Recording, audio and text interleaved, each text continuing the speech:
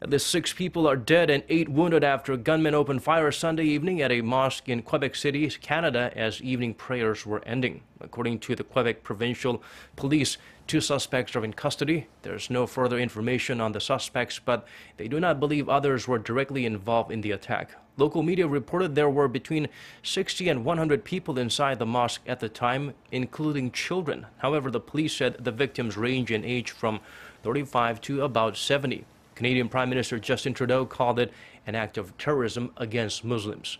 The Quebec Islamic Cultural Center is the same facility where last June a pig's head was left on the doorstep. Muslims are prohibited by religion to touch pigs.